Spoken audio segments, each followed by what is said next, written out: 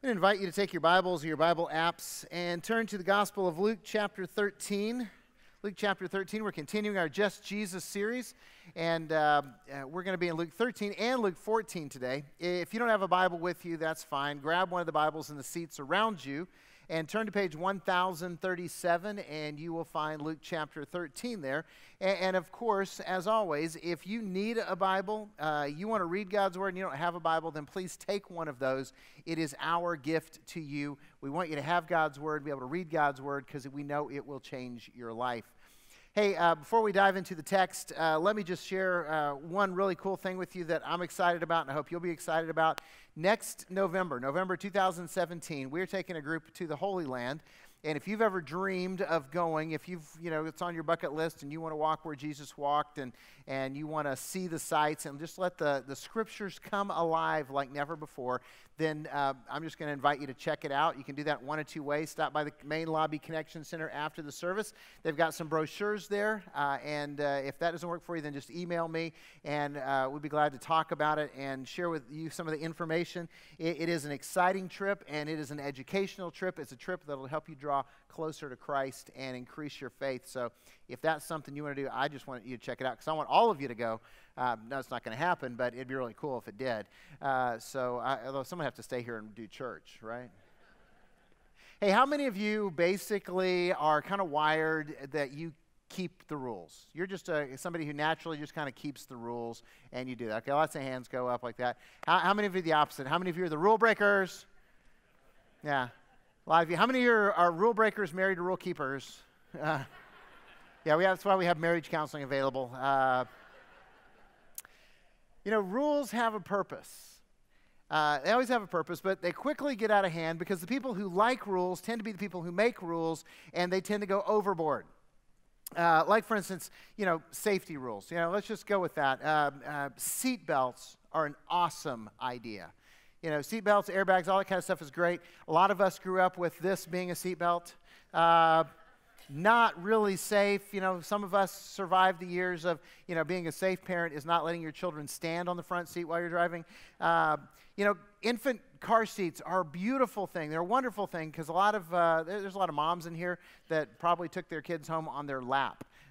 There's a lot of you that survived being taken home on somebody's lap before car seats were. So those are awesome ideas. But on the other hand, laws mandating child safety seats until they're about 37 are not a good idea. They just go too far. It's always, we need more, we need more, we need more. I grew up without bike helmets and all that kind of stuff. And sometimes that's why I am the way I am. And but a whole generation of us grew up without bike helmets, without elbow pads, without knee pads. Some of you have taken your kids to the emergency room because they didn't have elbow pads and knee pads. And so now it's great. Kids are wearing those things, and it protects them a whole bunch, and that's awesome because they're doing all those extreme sports. But on the other hand, calling Child Protective Services because a couple of kids are walking home from a park alone is overboard. It's overboard. So the rules are good, but they sometimes go too far. It's kind of a natural progression. And I'll just confess, I don't like rules, okay? I'm a natural rules breaker. I'm okay with God's rules. That's why we read this book, because he tells us how to live. We believe the Bible is the inerrant, inspired Word of God that tells us what to believe and how to live. But God's rules are okay. Everybody else's, I'm going to question. I'm going to ask why. What's the point of that rule? And I share that, and this is the dilemma that I faced. I did youth ministry for 10 years. I worked with teenagers. I took them on trips. And if you're going to take kids on trips, you got to have rules. So I tried to figure out, how does somebody who hates rules got to come up with rules? So I came up with 3 rules. Here are my rules. You can try them out. Maybe your kids will like them too. But rule number 1 for me, and by the way, I would sit down with the kids before we leave, and I'd make them memorize the rules and tell them back to me. Okay? That's how serious I was about my 3 rules. Rule number 1 was have fun. That's a tough rule, isn't it?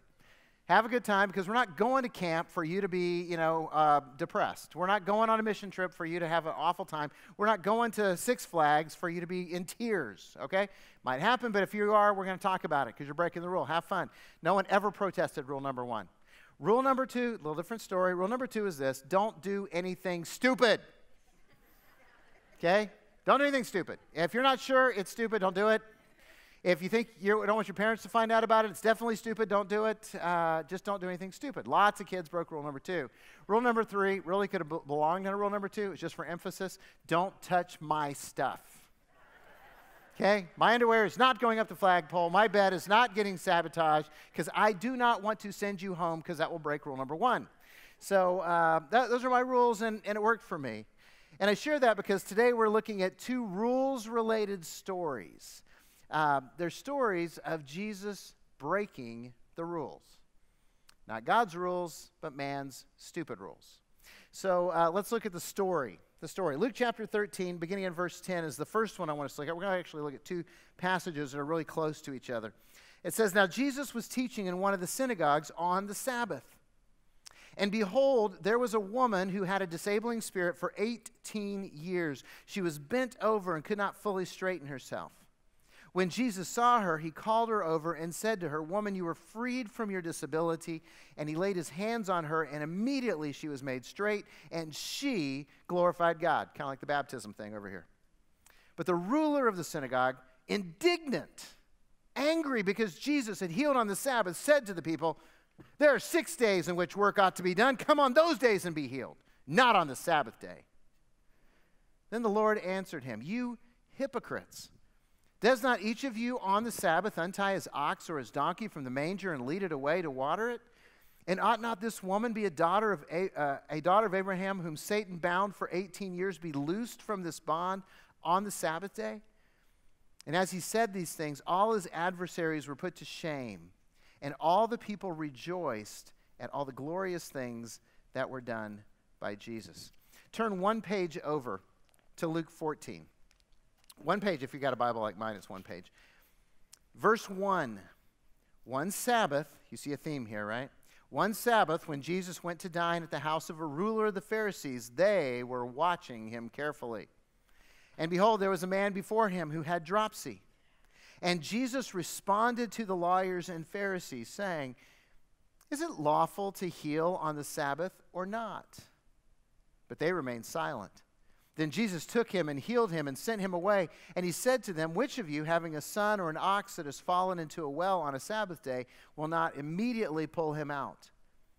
And they could not reply to these things. See, the Pharisees were the rule keepers extraordinaire. They loved the rules. They devoted themselves to learning and living God's law. Problem was, it quickly got out of hand. It quickly became a rules-based religion. And they equated keeping the rules with being righteous. Okay? So their thinking was, okay, if we keep the rules, then I'm a righteous person, I'm a good person, and then God will be happy with me. And they lived their life to keep the rules thinking that God was going to be happy with them. But was God happy with them because they kept the rules? No, he wasn't, because God was standing there in their midst. Jesus, who's God in the flesh, God incarnate, was standing there, and he was disgusted at their application of keeping the rules. In fact, Jesus destroyed their rules, not his rules, their rules. You see, the Pharisees tried to follow 613 laws. God gave 10, and he summarized those in 2. Okay? 613 laws. What the Pharisees did is they went through the first 5 books of the Bible, Genesis through Deuteronomy, and they took everything that said, do this, don't do this, kind of do this, and they said, these are the 613 laws that we're going to follow. Okay, I could hardly get teenagers to learn 3.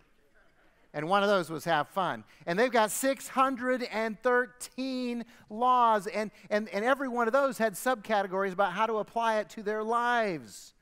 I mean, that is crazy. How in the world do they expect anybody to do that? They really don't. They just want to sit there and you know, make fun of you when you break the rules. So, for instance, remember the Sabbath to keep it holy. That's one of God's big 10, right? It's one of the 10 commandments. Remember the Sabbath to keep it holy. This is the one that Jesus kind of challenged how they applied the rule. Here's how it worked. God gave that command, remember the Sabbath. Basically, God is saying, guys, I'm going to bless you by giving you the Sabbath because I don't want you to all become a bunch of workaholics. Oh, some of us need to repent right now. And he's like, I want you to work 6 days, take 1 day off, and rest. Rest. And on that day that you rest, you're honoring me because you're remembering that I am the one who loves you and I'm the one who provides for you. So that's the purpose of the Sabbath. God gave us the Sabbath to bless us, not to make us prisoners to the rules. But the Pharisees didn't see it that way. See, the Pharisees said, okay, they got this whole you don't work on the Sabbath, so let me explain to you what work is. And they had 39 categories to explain what work is. 39 categories. And every one of those had subcategories of how to not work. Can I just tell you something? No one has ever had to explain to me how not to work. It just comes naturally to me. I know when I'm working and I know when I'm not working. And yet the Pharisees had to say, hey, you know, we got to explain to you 39 different ways to not work. Okay, this is how ridiculous it is today, because the Orthodox Jews, the ultra-Orthodox Jews, the Hasidic Jews still are trying to live it out like the Pharisees did. And they have a great impact on Israel. And if you go with us next year on the Holy Land trip, you're going to see this, because when you're in Israel on the Sabbath, everything shuts down. Because even though they're a small part of the population, everything's kind of geared for the ultra-Orthodox Jews, the Pharisees of today, and they don't work. And so a lot of them go to hotels, so the people of the hotel will take care of them, and they don't have to work. And so in the hotels and in lots of buildings around Israel, they have what is called a Sabbath elevator. A Sabbath elevator. And that means that on the Sabbath, it does something really different. It does this. You get on the Sabbath elevator when it opens up. You don't push any buttons. And the elevator will go up one floor and open. And then it'll close. It'll go up one floor and then open. And then close and go up. And it just does that up and down all day long. Why do they do that? Because someone decided that it is work to do this. Pushing a button constitutes work, so they can't push a button on an elevator. By the way, if you've got kids, that is not work, because kids do what to the elevator? They got to run to the elevator because they want to push the... It's fun to push the button. Don't just let them push all the buttons, you know. It's fun to push the button. Look, I never got excited running to clean the bathroom. I never said, I got to go do the dishes right now, yay. No, that's because it's work. But no, they can't push the button. That's what rules kind of do. And 39 categories to define what work is and is not. And by the way, that is not God. Okay, God gave us 10 big commands, right? I'm the Lord your God who delivered you out of Egypt, set you free from slavery. Have no other gods before me. Don't make any graven images or idols. Don't take my name in vain. Remember the Sabbath to keep it holy. Honor your father and your mother. Do not commit adultery. Do not commit murder. Do not steal. Do not bear false witness. Do not covet. Why? Because he wants to keep us out of the ditch of life. He wants to keep us from crashing our lives. These are the boundaries to protect us from our self-destructive impulses. And then God summarized those in 2. Jesus said, Matthew chapter 22, you shall love the Lord your God with all your heart and soul and mind and strength. This is the first and great commandment. The second is like it. You shall love your neighbor as yourself. And then he said this, all the law and the prophets hang on these 2, depend on these 2, are summarized by these 2. He said, I want you to get this. These 2 define all the rest, because if you're loving God, you're going to keep these. If you're loving people, you're going to keep these. You see, Jesus gave the law to Israel and to us to prepare us for grace, to demonstrate that no one is good or righteous by keeping the law, because we're all lawbreakers by nature. In other words, we all need a Savior. And Jesus came to be the one who could atone for our sins. And the Pharisees accused the lawgiver of being the lawbreaker. You see, Jesus wants every one of us to experience forgiveness and mercy and grace and love through a life-changing relationship with Him. In other words, if you want to know God, it's not about the rules, it's about relationship. Have you experienced a life-changing relationship with Jesus Christ? Have you come to that place in your life where you believe that Jesus is the one and only Son of God and Savior of the world? You believe that He died on the cross to pay for your sins, and that He was raised from the dead, and you have made a commitment to follow Jesus with your life. Look, if you're just sitting here and trying to be religious and trying to be good and hoping that you're going to be good enough, you're missing the point. It's not about being good enough. It is about having a relationship with the Son of God who loves you and gave Himself up for you. And if you haven't taken that step, if you don't know that you have that experience, that life-changing relationship with Jesus, then right now, just tune me out and just say, God, I need you to change my life. I surrender to you. I surrender it to you. Be my Lord. Be my Savior. I need forgiveness. And let God change your life. You don't have to wait till the end of the service. You can start right now. That's the story. Let's talk about the application. What do these stories mean? Why is the gospel filled with these accounts of Jesus healing on the Sabbath? What does he want us to get? First of all, I think he wants us to understand that compassion trumps religious rules. Compassion trumps religious rules. The rules said you don't work on the Sabbath, and the Pharisees defined healing as work on the Sabbath. And so the Pharisees protested that Jesus healed people on the Sabbath. See, Jesus said, I know what your rules are, but I'm going to show compassion to people who are hurting and broken on the Sabbath. And the Pharisees got mad. The one got indignant. How dare you let these people come on the other 6 days of the week when you can heal? Yeah, but Jesus wasn't there the other 6 days of the week. Kind of a problem. You know, he didn't post his schedule online so you could show up where he was going to be and know that Jesus is going to be here at this time. And so in that moment, in that day, this woman who is broken and who's been tormented for 18 years, Jesus is there and he has compassion and he heals her, and the rules people got upset.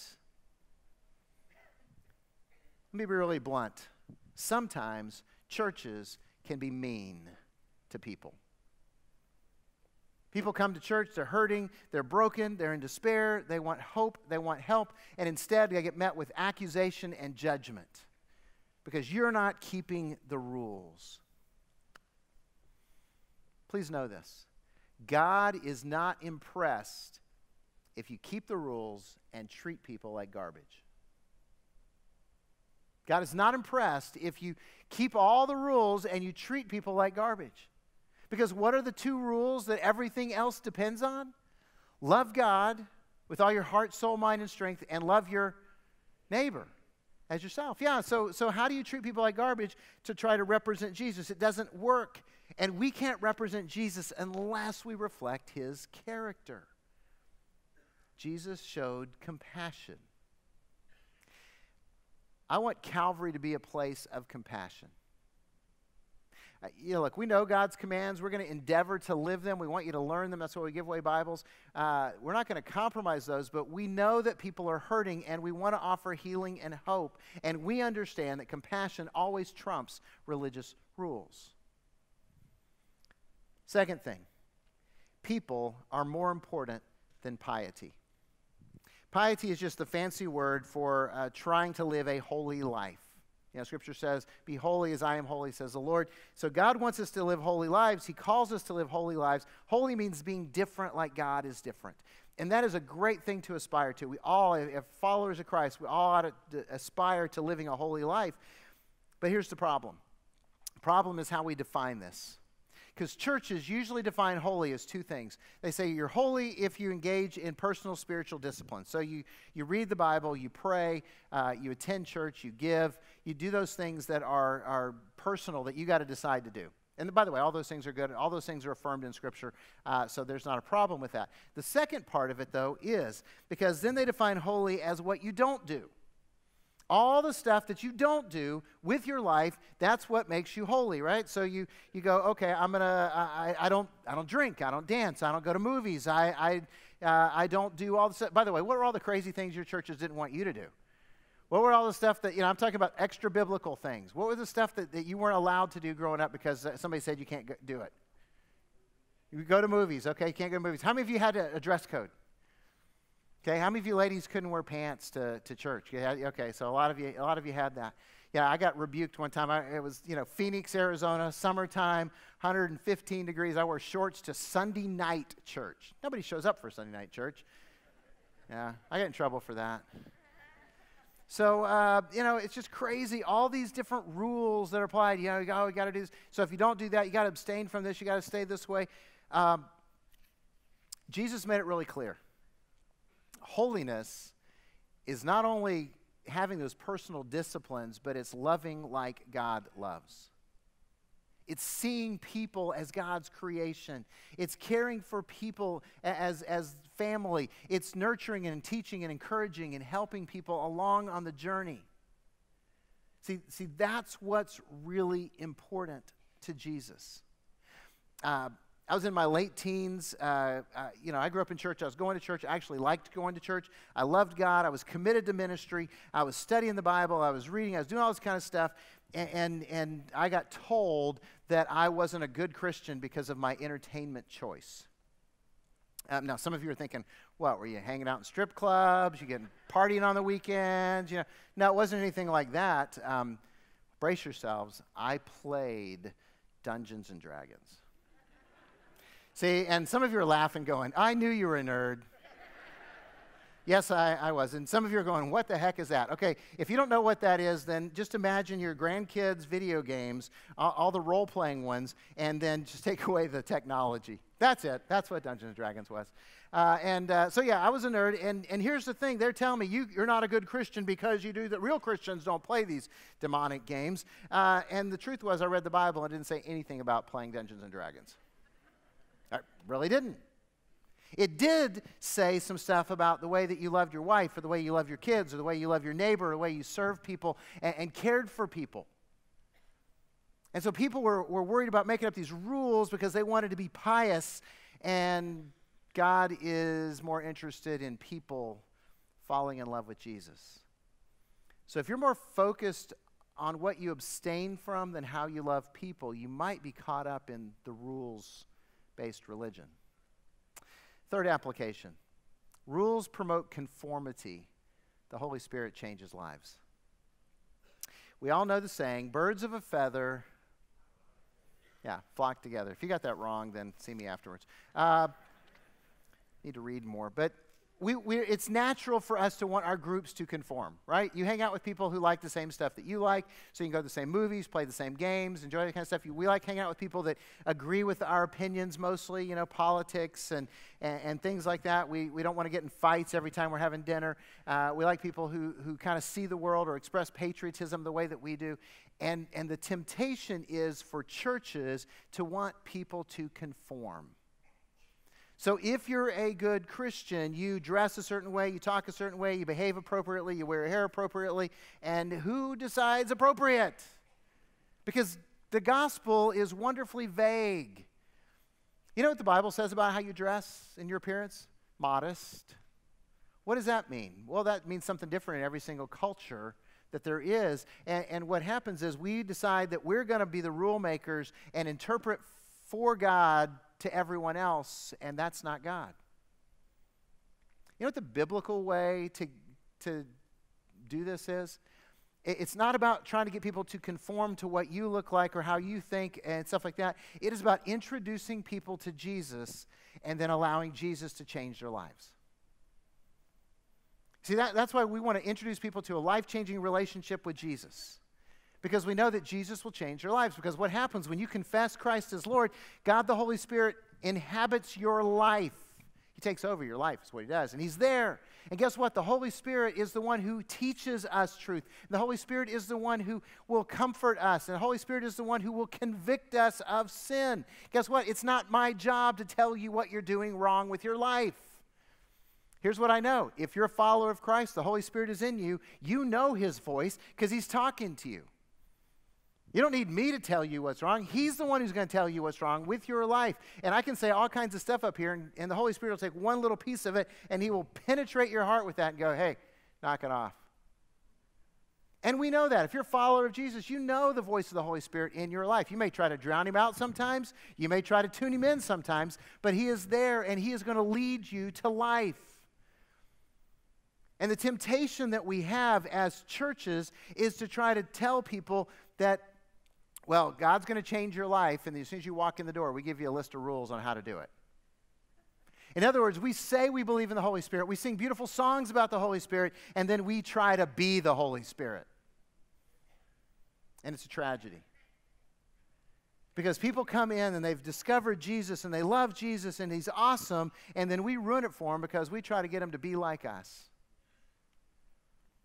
Instead, we're going to trust the Holy Spirit to change your life. Which means here at Calvary, we're going to encourage freedom. Freedom. Freedom's kind of scary, isn't it? We're going to resist the urge to create rules. We're going to resist the urge to try and control people. My favorite Catholic author, his name's Henry Nouwen.